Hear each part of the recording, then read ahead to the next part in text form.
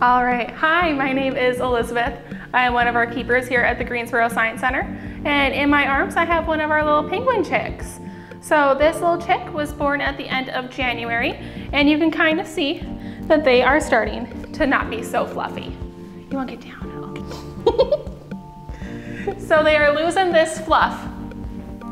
All this fluff here, this downy fluff, helps keep them warm when they are growing up. But you can also kind of see right around their face and on their wings and on their little belly where all that fluff is gone. They are going through their first molt.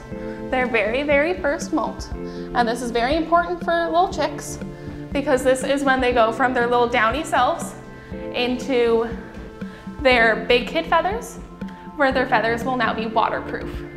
So this is really, really important because they are hunters and they hunt in the water. So we need to have that waterproofing so they don't get too cold. That was great, chicken. You did it so good, chicken.